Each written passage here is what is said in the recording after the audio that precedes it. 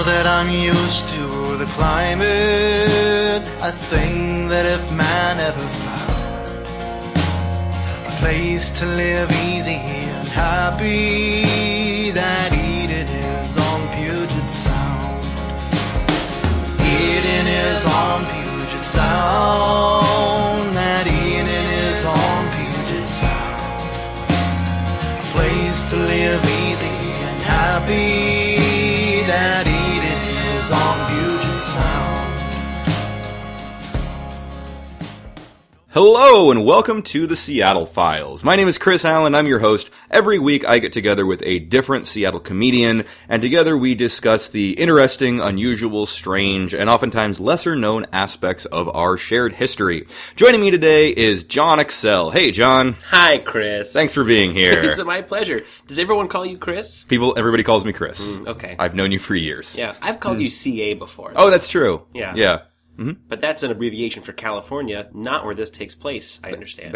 You are correct. I assume. Your understanding is right. All right.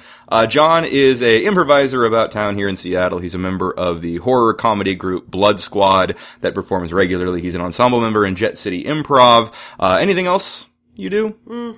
I do this. You do this, yeah. I am doing this. You are doing this currently, yes. And by the time someone hears this, I will have done this because it's a recording. Yes, Yeah. that's how time works. Mhm. I'm just working it out. Once I say it, I understand it. Okay, That's how it works. Yeah, you can see John perform regularly around town at various improvised comedy shows. Yeah. John, how long have you lived in the Seattle area? All my life. I actually hail originally from the east side of Lake Washington. Oh, Bellevue?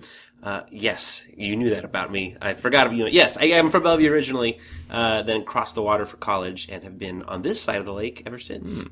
Do you know much about Seattle history, local history? I don't. I wish I did. I remember a couple years ago there was the whole hullabaloo about they thought they found the underwater billboard that Ivor had put there. And I was really excited about that. I was like, I wonder what other secrets there are. And then it wasn't real in the first place. And so I backed off. But I sort of unironically love the idea of Seattle history. And I remember a few weeks ago I texted you because I was at Discovery Park and there was that, what seemed like old, turn of the century. Oh, the old military boat. And I was like, what is this? And I asked you what that was, and I think maybe that's how I was invited here. But maybe we're not talking about that today. I don't know. I love Seattle history. I don't know anything about it yet. Cool. So Awesome. maybe you'll help. Fantastic. Well, let's hope so. Yeah, I hope so. Cool. Let's get started. Let's do it. Our story begins in 1791. Good year. Yeah, good year. I love the 90s. 1791, Spanish explorer Francisco de Iliza sailed into the Pacific Northwest. He sailed along the northern shore of the Olympic Peninsula, and on the other side of the peninsula, he found a small archipelago of islands, which he named the Isla y Archipelago de San Juan, which to this day is known as the San Juan Islands. Yeah. You been to the San Juan Islands? I have. I went to Camp Orkyla as a kid on Orcas Island a lot. First night at camp, I fell into a mud pile and ruined all my clothes. I remember that very well. That's the Seattle history I do know. Excellent. When so you know things that have happened to you. Yes, I remember those parts. Not all of them, but that one. I got dirty. Cool. Yeah, and that's the very basic. How did this series of islands here in the area of British Columbia and what might have been at worst French territory, how did it get the name San Juan's? Thank you very much. Spanish explorers. There you go. He just sort of stumbled upon it and said, these are mine. Cool. Yeah, that happened a lot with Western explorers. I guess so. Yeah. In the early 1800s, the Pacific Northwest was a disputed territory. While natives had lived here for thousands of years, there was conflict between the United States and Canada over who should have control over what is now British Columbia, Washington State, Idaho, and Oregon, which at the time was called the Oregon Country. So Canada was still under the control of the British Empire, and everything from the tip of British Columbia down to Oregon, over to Idaho. It was all kind of one chunk of land. And I imagine pretty thick with trees, so you couldn't actually say, this is a boundary for this country. It was just all sort of woods. And it was a lot of woods. I mean, there were rivers and things like that, and mountain ranges forming boundaries. But, But yeah, it was largely just forest. Yeah, there's not really a horizontal border, right? There's no mountain range separating us from Canada. The Treaty of 1818 agreed to joint settlement of the region between the U.S. and the British, where each could colonize and have safe passage through the land, but neither could claim it for their respective governments. The treaty settles border disputes in other areas, but on the West Coast it takes the attitude of, we'll figure it out later. And they agree to revisit claim to the area in 10 years. Well, I don't see what could go wrong. It probably worked. It probably worked fine. Yeah, this is the end of the story. They naturally settled in a straight line that made the border you know today, right? Yeah. Well, they didn't revisit it for 28 years. Oh. The dispute over the territory. They have just joint occupying it for that time period. Sure. And then the Oregon Treaty of 1846 finalized the border between the U.S. and Canada as the 49th parallel. So, that nice, neat line that goes across North America, separates the United States from Canada. That's the 49th parallel. Here in the West, the land to the north of that would become known as the Crown Colony of British Columbia. Ooh. And the land to the south would become known as the Oregon Territory. Modern-day Washington, Oregon, Idaho. Sure. All of that was Oregon Territory. But now we have a line on a map saying this is it. Yes. Whereas previously it was like when you have a movie theater armrest and there's two arms on one, and like, we're doing it, but we don't like sharing it. Now there's two armrests for these two countries. There were a lot of conflicts over that because the Canadians wanted to take the whole area to the south and the Americans wanted the whole area to the north. I imagine that both sides wanted that. They seem like those kind of people. Yeah, the Treaty of 1818 actually has the border as the 49th parallel throughout the rest of the country, and it says to stop at the Stony Mountains. Very clearly defined place to stop, which is the Rocky Mountains. Right. Mm-hmm. Okay. Yeah. Well, I don't know why. Yeah, why didn't they just finish drawing the line? I don't know. Yeah. Yeah. They probably died. Figure it out later. Before they could do it. However, Vancouver Island, which is almost entirely above the 49th parallel, dips below the proposed border. Mm-hmm. So a provision is made in the treaty to have the border dip slightly at its westernmost point and wrap around all of Vancouver Island, so the island will be in its entirety Canadian. Yeah. So the border's the 49th parallel, it hits the water, it goes south and wraps around Vancouver Island. Yeah, and so if you haven't seen a map before, it's kind of like Washington looks like a fish eating like a pellet that is a giant island. I've never heard that metaphor before. I haven't either. You just okay? I'm thinking in my head, I'm picturing a big fish and a little pellet. Mm-hmm. But it's a big pellet. It's a huge island. Oh, it's a huge. Yeah, Vancouver Island is huge, and only a very small portion of it dips below the 49th parallel. Right. So it makes sense to not have this tiny little slip. You can say just the tip on this podcast, can't you? It doesn't have just the tip. Yeah. Even though America wanted just the tip, maybe. Yeah. But they let Canada have the whole thing. It's in the treaty. Sure. It's a provision made that America will not get just the tip. Mm-hmm. Yeah. Not this time. The provision in this treaty that has it wrap around Vancouver Island is terribly worded. Oh. So the exact wording of the treaty is the line of boundary between the territories of the United States and those of Her Britannic Majesty shall be continued westward along the said 49th parallel of north latitude to the middle of the channel which separates the continent from Vancouver's Island and thence southerly through the middle of the said channel and of Fuca's Strait to the Pacific Ocean. So pop quiz. What does that mean? Well, first of all, I don't like their tone in this. I don't like that they're saying like, between the United States, a country, and the royal, glorious, eternal glory of Britain, who still has a crown, floating over America at all times. It sounds like, I feel like I know what the border is. I've seen it on a map. I've seen how it's cut out there. Mm-hmm. But it sounds like they draw the line until it hits the water. I mean, they should just draw a line around the island, and they tried to make language that said it's equidistant between the lands that it's cutting, right? Yes. Is that what it's trying to do? That's essentially what the problem is. Mm-hmm. Is it says it'll wrap around the island. It will go down the channel. Yeah. So the channel between Vancouver Island and the mainland. Channel. Singular. Oh, no, The proposed change in the border says it will go right through the San Juan Islands, where there are many channels. Yeah, there are only channels and some islands. Yeah, lots of channels. Yeah. The islands make the channels. Yeah. Exactly. So running the border along the northerly Haro Strait on the northern side of the San Juan Islands will make the San Juan Islands part of the United States. Good. While running the border along the southerly Rosario Strait, south of the San Juan Islands, will put the islands under British control. Not good. Yeah. So it just says channel singular, but it doesn't stipulate which channel. So they were only thinking about the one island, even though there's a ton out there? Yes. Oh, okay. Yeah, so that's problematic. So it's only stipulating that the Vancouver Island will be part of Canada, but it doesn't make any allotments for these other fairly large islands. So the line gets drawn around Vancouver Island, and there's and then figure it out, but there's a whole rest of the ocean they have to reach. And islands in between. Well, when you're going across the 49th parallel, you'd go through the San Juans first, and then through the Strait of Juan de Fuca out of the Pacific Ocean. So it would so we don't really have to worry so much about what's going on out in the Pacific Ocean out westward. Okay. But yeah, so there's a whole bunch of islands though in the Salish Sea.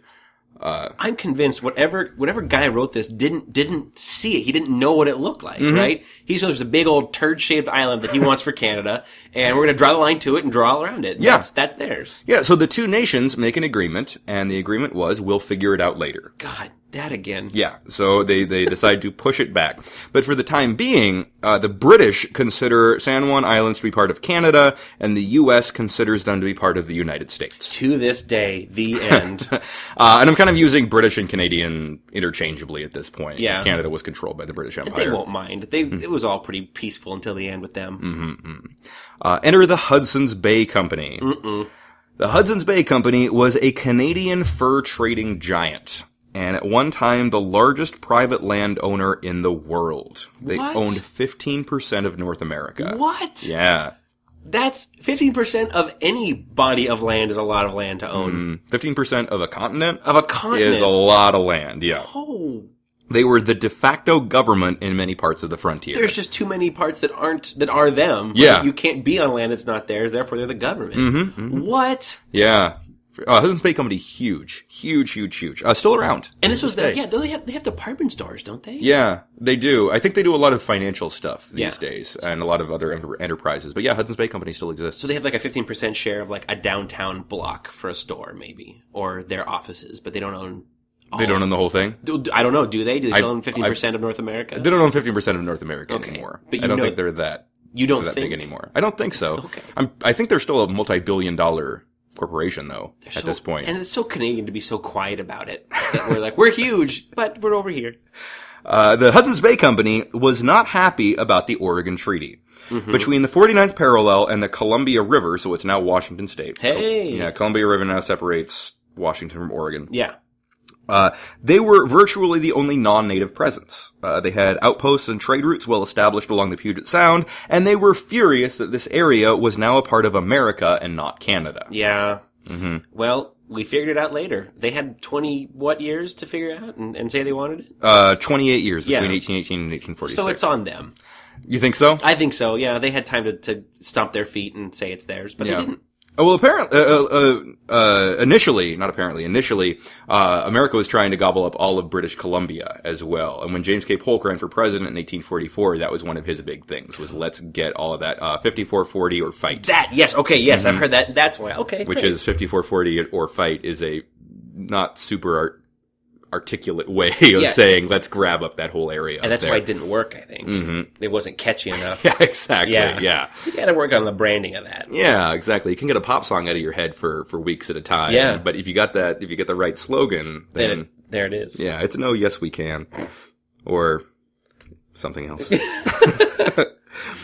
They thought it was a matter of course, the Hudson's Bay Company thought it was a matter of course, that the San Juan Islands should be included as a part of Canada, and had no interest in seeing any more land ceded to the Americans. Ooh. Which makes sense. This is a lot of them waving their arms about saying, well, obviously, right? But both sides, I think, are going to start doing this. I'm imagining a lot of mustache twirling at this point. And, and gesturing and sort of making a frowny face saying, this is mine, this is obvious. Yes.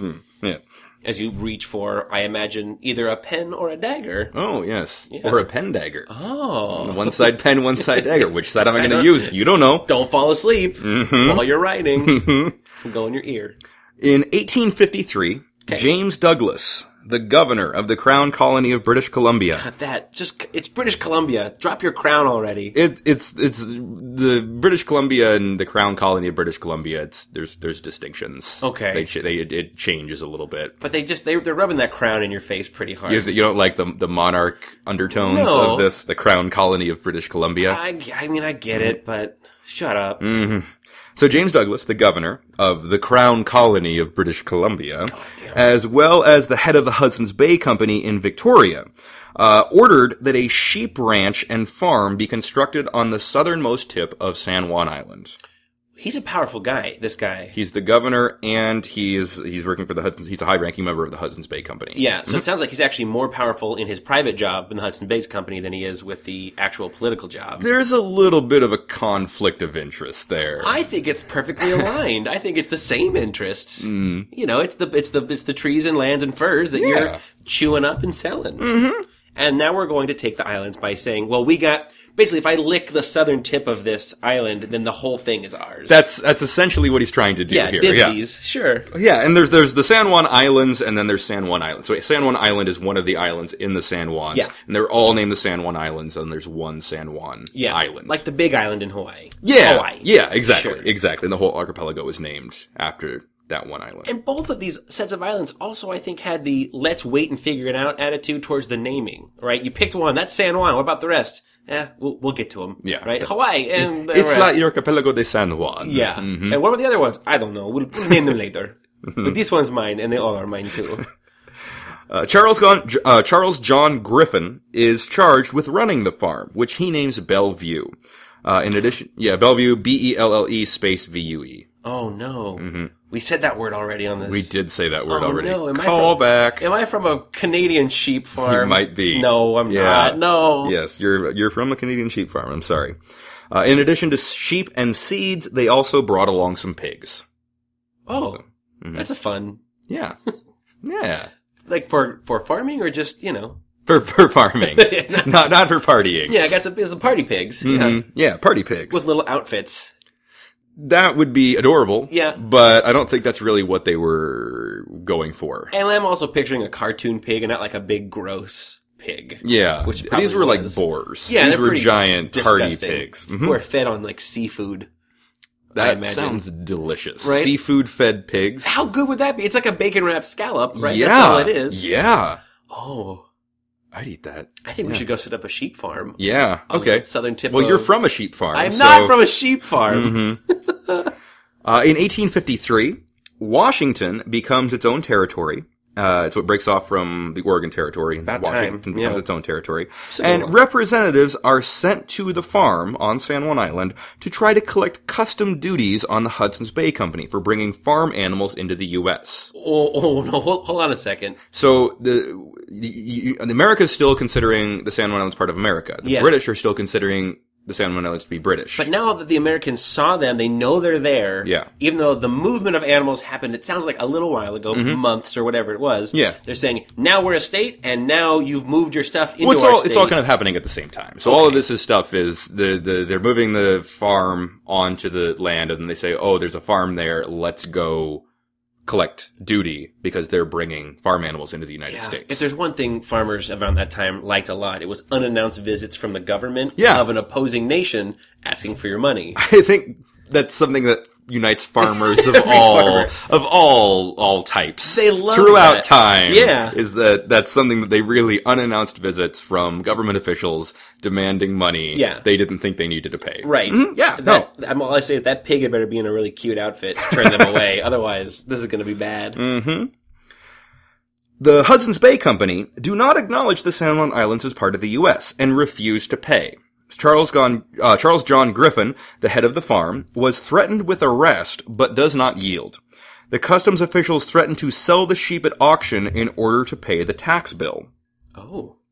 So they say, we're going to take your sheep, we're going to sell them at auction. Yeah. By 1854, the San Juan Islands have been incorporated into Whatcom County, Washington. Yes. Washington Territory. However, the British still consider them to be part of Canada, and so the sheriff of Whatcom visits Bellevue to demand the Hudson's Bay Company pay taxes on their farm. Again, Griffin refused. Yeah. So they're trying to get duty. They couldn't get duty for importing it in, so they're trying to get taxes. Now they can't get taxes. So they had auditors visit the first time? Or somebody like, some sort of... Officials came in, yeah. It wasn't a sheriff. Customs officials. Okay. Customs officials, and now it's the sheriff. They upgraded a sheriff, Mm-hmm. and then they're going to have two sheriffs, and then they can't try anymore, right? That's all they can do, is you can send two sheriffs, but that's about it. Well, so here's what happened. Some weeks later, the sheriff returned to the farm late at night with a small armada of boats piloted by Whatcom County farmers. He then quietly rounded up 50 sheep and attempted to auction them off under cover of darkness, all while staying quiet enough to not draw attention from the Bellevue farmers. So they're like by candlelight in boats, like, how much for this? $100, $101. Are you crazy? I'm not paying. Shh, shh, shh, shh. Yeah. And it's windy and the candles are blowing out. Yeah. And there's a mad Canadian just over yonder. Yes. Who will shoot you if he knows you're there. Exactly. Okay. Exactly. All and right. just the idea of trying to quietly round up 50 sheep Yeah. is insane. Quiet. Yeah. First of all, sheep don't like to be quiet, right? They're loud. That quiet is their natural enemy. Yeah, they hate quiet.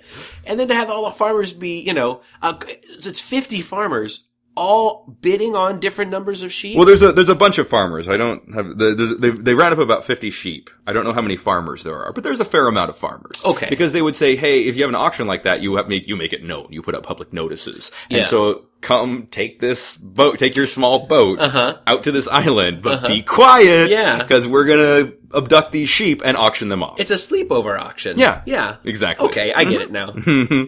Griffin arrived on the scene as the Whatcom County farmers were attempting to load their purchases, rams mostly, into small rowboats and single-person sailboats. Wait, I just realized, why did they do the auction on his side of the water?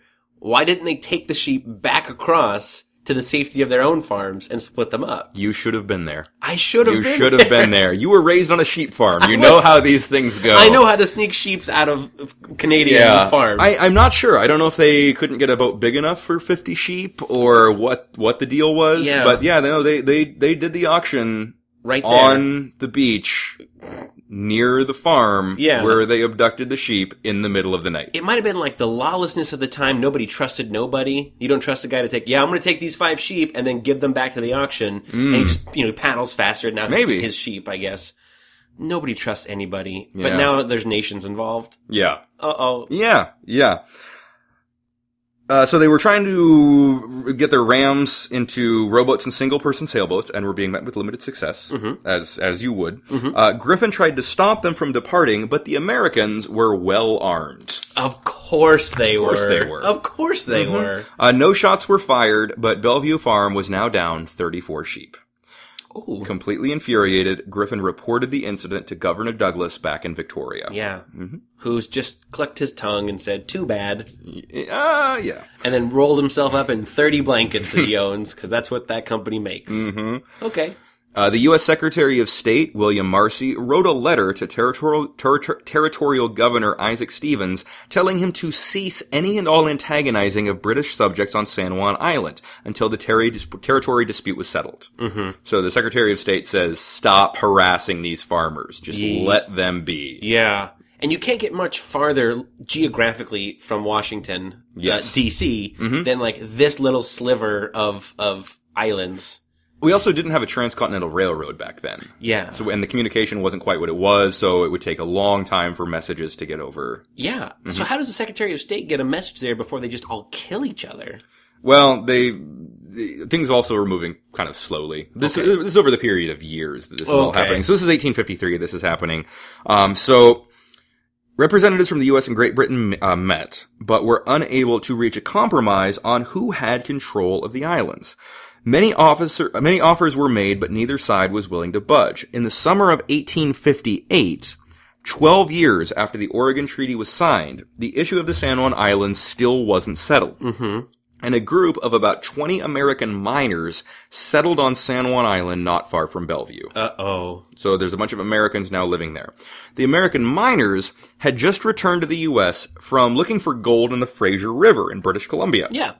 They felt that they had been horribly mistreated by the Canadians during their time in Canada, and hated Canadians and Governor Douglas in particular. Oh. So they'd been looking for gold, and there were claim differences, there were tax differences, so they were not happy with how things went when they were in Canada. It's the sheep thing, but with nuggets happening above the border. Yeah. Nuggets and rocks and things. And these are also guys who, their whole life is like, calloused, right? Their hands are rough. They work with rocks. These are hardy, they're mean hardworking dudes. men. Yes. Yeah. And now you've got this fluffy sheep farmer who is a perfect target, and they have him cut off from the rest of Canada. Yeah. Should he try to flee or get word out that he's being antagonized despite the best wishes of the American government.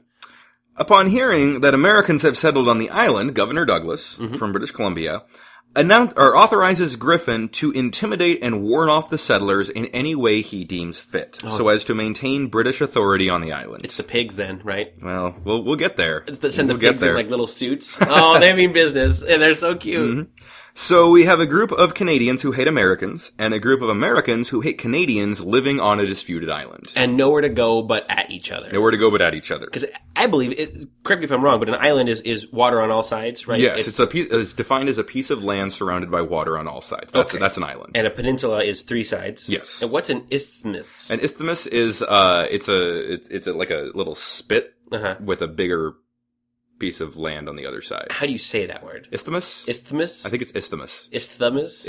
I-S-T-H-M. Isthmus. Isthmus. Okay, I'm gonna call it isthmus. Mm-hmm. Yeah, please do. That's not really relevant to this, because there's I don't think there's an isthmus up there. Well, enough sheep, you can make an isthmus. You can, yes. Lyman Cutler. Lyman Cutler was one of the American miners who arrived on San Juan Island. He arrived in 1859 to claim a homestead. He built a small home about a mile north of Bellevue. Did he dig a hole in the ground? Is that how he makes houses? I think he built a structure and lived in. But it's a hole, right? Homestead. Yeah, a hole instead. He's a miner. He knows how to dig. He can't make something above. Oh, you're making a miner joke. No, I think he's good at it. I think he knows how to make a hole and support it. I think he would have been competent at hole digging. Okay. But I think he also would have been able to build a house. So he built himself a home. And with a basement. I don't know if there was a basement. He probably had a basement. Okay, he had a basement. Yes. Moving on. So he built a small home about a mile north of Bellevue, where he tended a small farm. The farm was not fenced in, and it became a common nuisance for the pigs from Bellevue to come and dig in his potato patch. Oh, nobody digs on his land. He digs on his land. He digs on his land. He's the digger. Yeah. He went to Griffin to complain, but nothing was done, unsurprisingly. On June 15th, 1859, a pig returned to his potato patch. Lyman Cutler, fed up, shot and killed the pig. Oh, no! He went to Griffin immediately and told him what happened, and even offered to pay for the pig. And cook it. And feed it back to him. Griffin demanded $100 for the animal, it's about $3,000 in today's money. And how much are pigs today? In today's money? Less than $3,000. Are you sure? A lot less. Yes, I'm positive. Okay. I eat pig fairly regularly. Oh, I know. You eat part of a pig. I do, but I don't think the part of a pig, based on what I pay, if you put that much pig into a whole pig, it would I'm guessing be $3,000. We probably eat the most expensive parts of pigs. Right. It's not like they don't, in theory. Yeah, they don't they don't throw away the expensive parts and sell you the cheap parts. Bacon probably costs more than the hoof. Probably. Mm-hmm. But I still think pigs are expensive. It's not $3,000 for one pig. No, but like, how much is bacon? It's only a sliver of the pig. Like $6 to $8 for a package of bacon. Yeah, but like a pulled pork sandwich is like $7. Mm-hmm. So how many pulled pork sandwiches are in one pig? Less than $3,000 worth. Okay. So it's definitely $100. So he's asking a ton of money. Yeah. For this pig, it's not what the pig is worth. That's spite hog money right there. Yeah. Yeah. Mm-hmm. The old spite hog. Give me $1 million for that. Yeah. Okay. Because exactly. he wants to fight. Mm-hmm. Sure. Cutler refused, and Griffin refused to pay, and Griffin threatened to arrest him and take him back to Victoria to stand trial. What? Yeah. Oh, because he thinks he's he thinks he's in Canada. He can arrest a guy. Mm-hmm. Cutler was not arrested, but the incident riled up the other Americans on the island. Sure. July 4th, 1859. Oh, nobody's emotions are high or anything. Independence Day. 2.5 weeks after Cutler shot the pig, 14 of the American settlers, nearly all the Americans on the island at the time, went to a hill located above the Bellevue headquarters and raised the American flag atop a 55-foot flagpole. And that's what that photo is. Was the hill was called Iwo Jima, right? That's later. That's later in history. Oh, is that much later this year? Mm-hmm. But it's illegal for them to raise a flag because it's the disputed territory. It's still, and people are still crazy about flags at this point in history. People are crazy about flags now. People take flags very seriously back then and today. You know what? I got yelled at. I was at Gasworks Park for 4th of July, and I had brought an American flag, and I was not lighting it up at night. I had rolled it up on a pole, and it wasn't on the ground, but I was sort of holding it. And a guy came up and yelled at me for not lighting up the American flag, and handed me duct tape to tape my flashlight to the bottom of the flagpole so it would illuminate, it would light up the flag. He was serious? He was very serious. I thought you were going to say you let it touch the ground, and I was like, Nope. yes, I would be upset about that. I know better than that. No, but- I know that rule, and I did. I had rolled it up, and it was standing upright like a big pole, and it was not even, flapping in the wind, and no, he was not happy. Yeah, So, people take flags very seriously. So this Yeah. is a big deal Yeah. that they're raising a flag on a 55-foot flagpole. well, in 55 feet, that's you gotta anchor that, right? It's gotta be underground somehow. How did they dig a hole? They were miners. Oh, they were knew. miners. Oh, they knew how. Okay. Once the flag was raised, they fired their guns into the air in celebration, proud of themselves for not bending to Canadian threats. Oh, and this is how the national anthem was written. You're kind of jumping around in history here. Well, That was way earlier. Gave proof through the night that our flag was still there. That's Yeah. the flag they're talking about. It is the flag, kind of. It's the flag, yeah. There's more stars on it now. Yeah. Francis Scott Key, that they named Key Arena after, right? It's all... Wow. Yeah. Yeah, everything's coming together, isn't It's all it? perfect. Mhm. I know it all. So they're firing their guns into the air. One of their bullets accidentally penetrated the flag. Oh, come on, guys. Yeah. No. Yeah. Did they blame it on the other guy? He shot our flag! Get him! No, they didn't. I think they kind of chalked it up to these things happen Yeah. in their drunken 4th of July revelry. Flags get shot. Mm-hmm. Yeah. Yeah. Later that week, the flag was still flying and was taken notice of by U.S. General William S. Harney, who was taking a ship from Victoria where he had just met with Governor Douglas about unrelated matters. Harney... What else are they talking about besides there's these islands we're super fighting over? But They're not really super fighting over them, though. okay. I mean, it's a disputed territory, and they're in talks about it, but it's really just this handful of people on this island. It's 15 people. It's a little more than that. It's maybe 40 people, but it's not a lot of people. Yeah.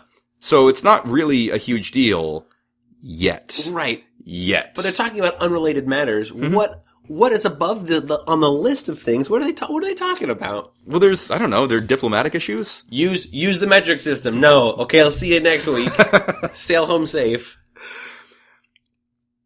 So Harney, who's sailing from Victoria, sees the flag flying. General Harney? General Harney, U.S. General William S. Harney.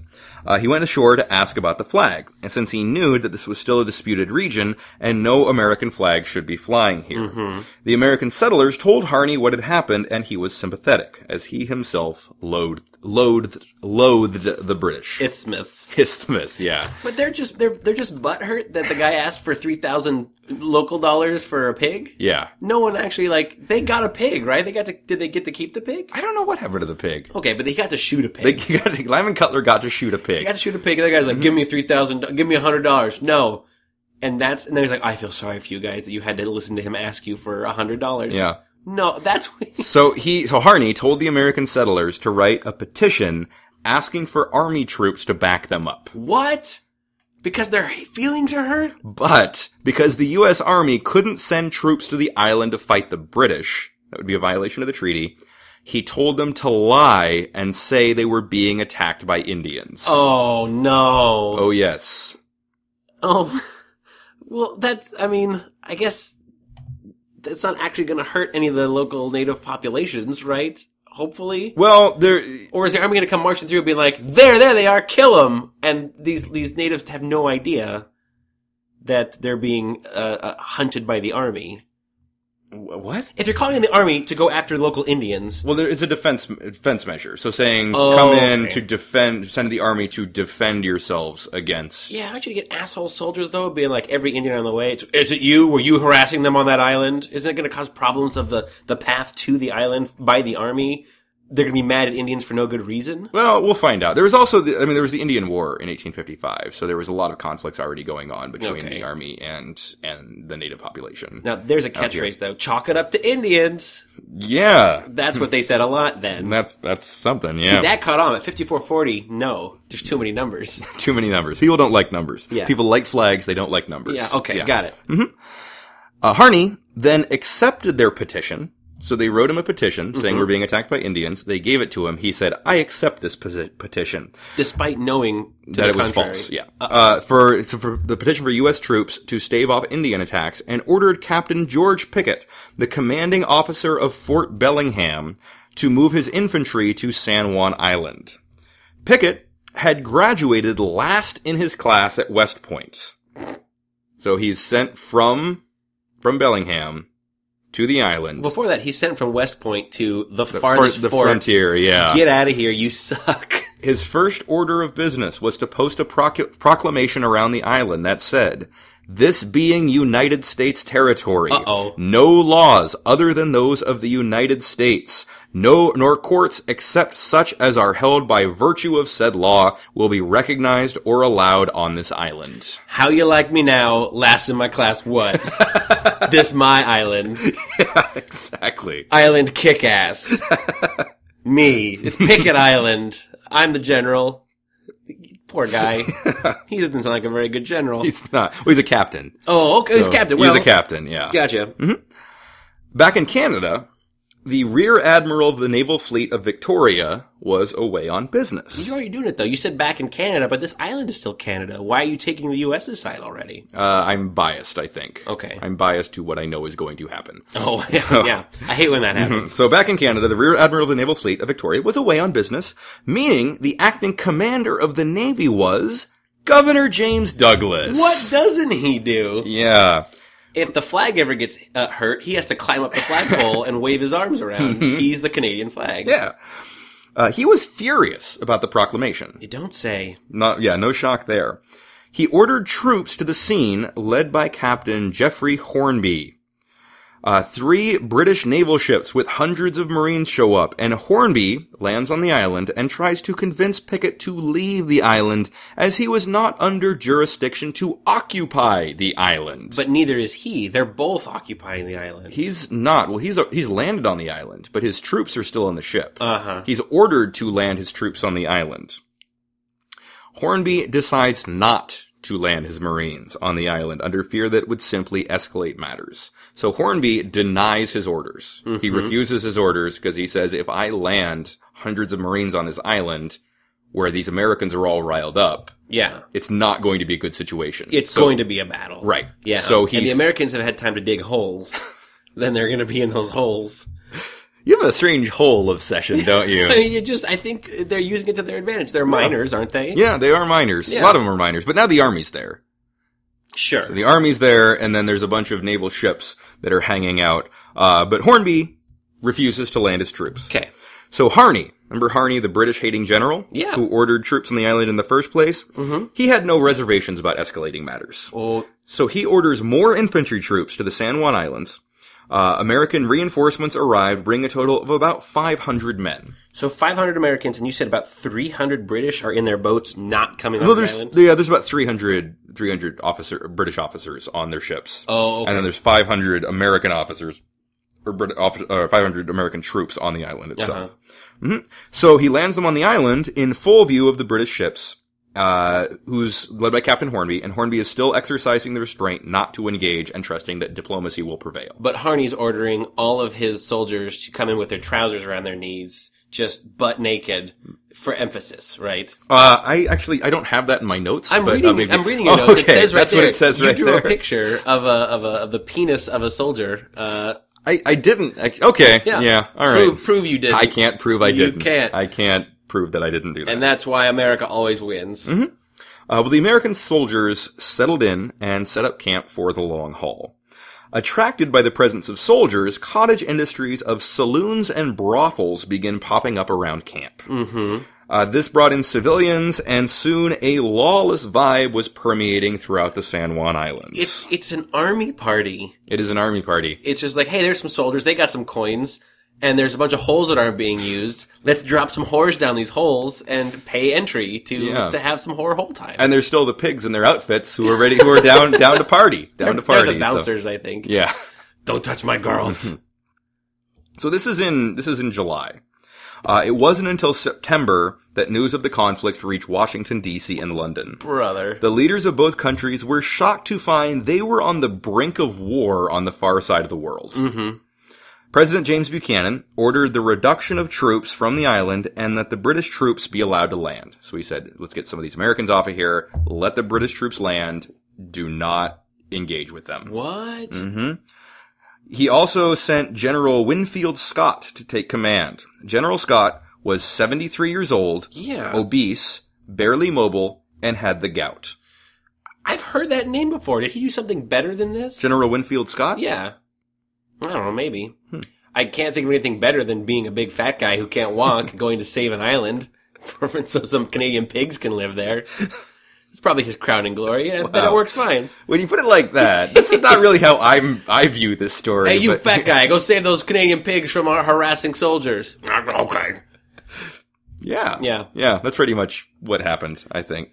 Over and over again, these guys are demonstrating they don't actually care. The people who don't live here don't care. Yeah. We'll figure it out later. Mm-hmm. Oh, there's a war? I'm going to send the worst guy I have to go Well, he was very experienced. I don't know if he was the worst guy, but he was not doing... He was towards the end of his life, and he was not doing well. Well, he's also super fat, and he has the gout. Mm-hmm. And 73, it's going to take him 2 years to get out there. Well, General Winfield Scott, when he got there, when he arrived in San Juan Harbor, he never went ashore. He remained on the ship the whole time and communicated his negotiations either by mail or by sending aides. Because he ate so much that he filled up the cabin and just was the exact shape of his cabin, right?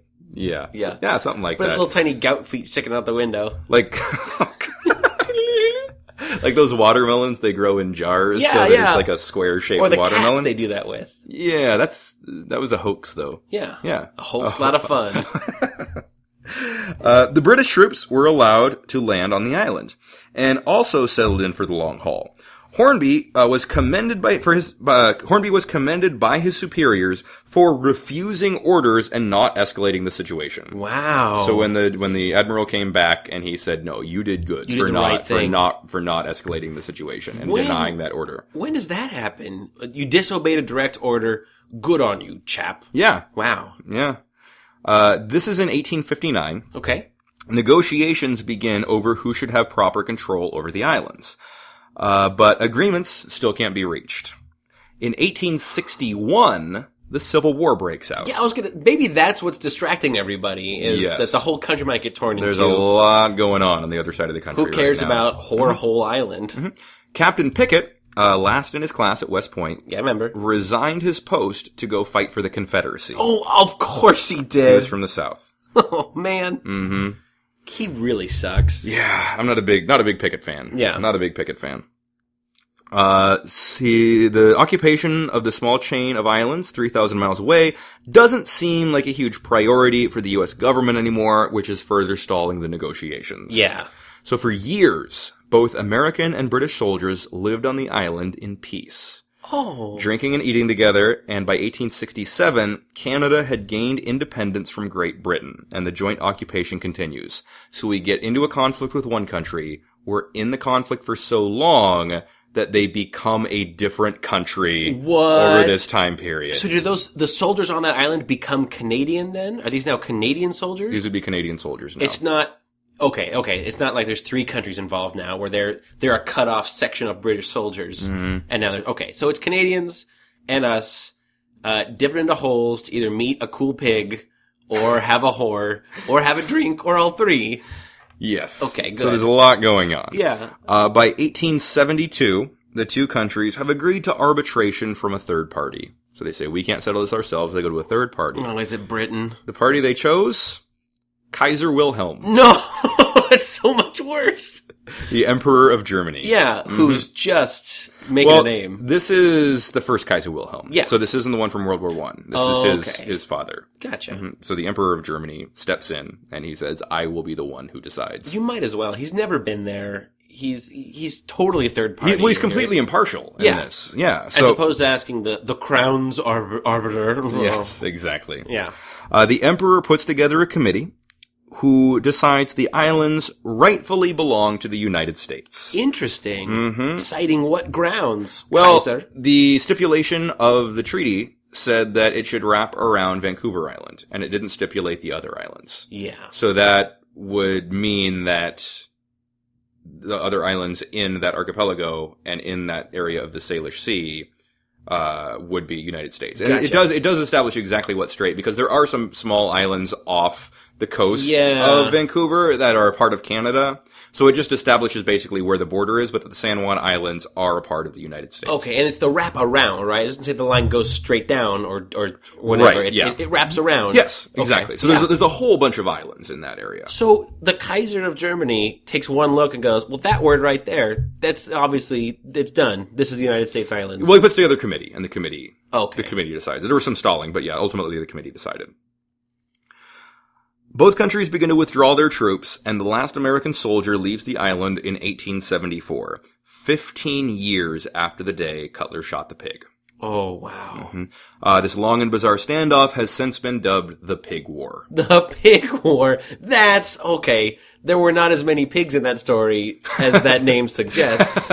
It should have been no humans could set foot on the island at the risk of violating the treaty, so they sent pigs at each other who were wrapped in explosives. War, yeah. That's exactly. not as brief. No. Pig War has more of a catch to it. But the pigs were there the whole time. The pigs were there. Well, the pig was the only fatality. You're right. No one died over the course of the conflict. It was settled entirely through diplomacy, reluctant diplomacy. Yeah. But yeah, the pig was the only death over the period of the conflict. And, I mean, how many wars can say that the only thing that died in this war was also then deliciously consumed? Yeah, and the only thing that was hurt was feelings. Okay. And a pig, you can't say that. And a pig, yeah, that's very true, yeah. Don't forget pigs' feelings, because they're biding their time now. Pig feelings? That's gonna be Pig Island someday. I feel like pig feelings is like, you get the bacon, you get the pork chops, and you get the pig feeling. Like, yeah. That's the expensive part of the pig. You know when you finish a whole bunch of pork product and you feel kind of loopy and sweaty? Those are pig feelings. Yeah. That's the Pig War.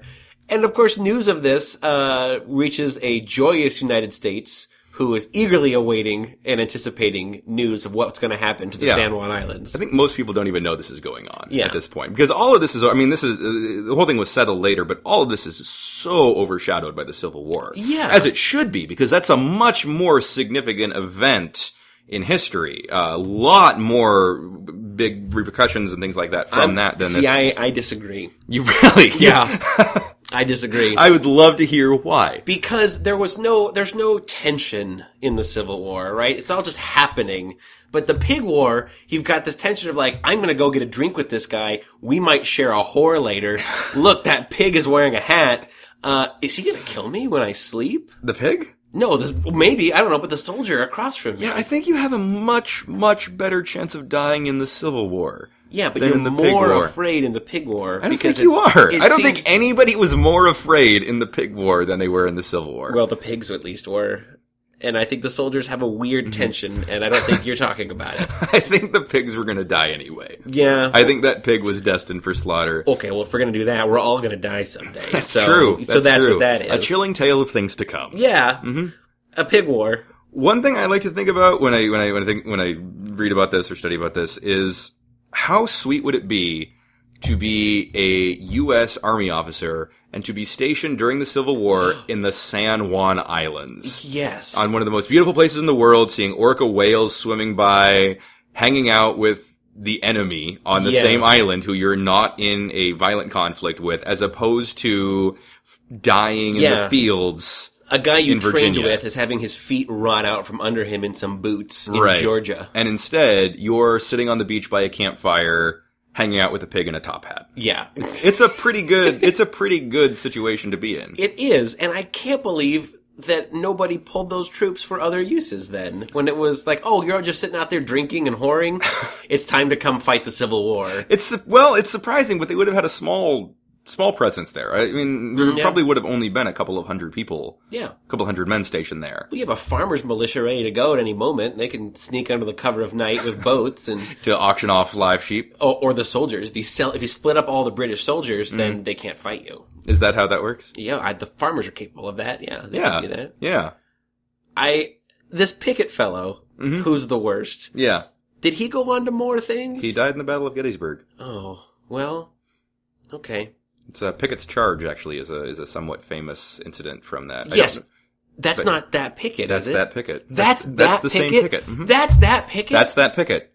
This idiot from Fort Bellingham. Yes. Who was last in his place at West Point. That's the Pickett from Pickett's Charge. Who came in, ruffled everyone's feathers, was a big jerk about it, and he went and he almost single-handedly turned the tide of the Civil War. Yes. By erroneously charging Union troops charging at them, right? Mm-hmm. And overstepping his secure position and allowing the Union. Oh my God, that guy! That's the same Pickett. I was afraid this was gonna happen. Oh, he's the worst. Yeah. I can't believe that. Yeah. That he also, what it took for that to happen, for him to give up that pristine thing and then go and just fuck it up so royally. Yeah. All right. Yeah. Well, I guess that works then. He's also the Pickett that picket fences are named after. No, he isn't. No, he's not. That's not a thing. Really That's excited. not real. Well, so what you're telling me is that we have pigs to thank for keeping this country together. That's true. Yeah, a 15-year stand-up where the only thing that died was a pig, and that there's this just long, bizarre, protracted military standoff over a border dispute in the San Juan Islands. You connect the dots. That pig gave his life to save the Union. It did. It really did. And if it wasn't for that pig, if it wasn't for that happening, you might have never, on that fateful day of camp, fell into the mud and gotten all of your clothes dirty. It was in my pockets. Your clothes were in your pockets? No, the mud. There was so much was mud. In your pockets. I got up and it was in my pockets. Yuck. Mm-hmm.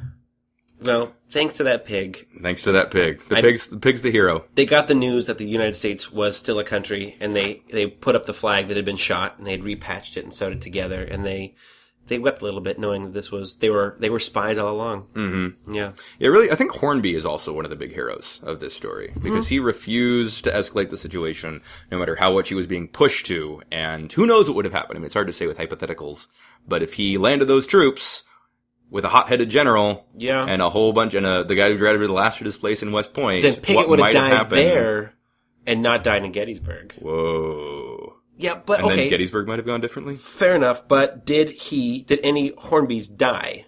Did any Hornbys give their life? I don't know. I don't know what happens to Hornby. Oh, wait, but in this particular conflict, no. Did any of Him's die? No. Did any of Him's troops die? Him's? Yeah, did any of Him's troops die? No. Did any pigs die? One pig died. So they're the top hero. They have number 1 rank. Well, thank you for listening to the Seattle Files. Again, my name is Chris Allen. We'll be back next week with a new topic and a new guest. Be sure to like us on Facebook, subscribe, and rate us on iTunes. If you have a topic suggestion, shoot me an email at theseattlefiles@gmail.com. Again, thank you for listening, and thank you, John, for being our guest.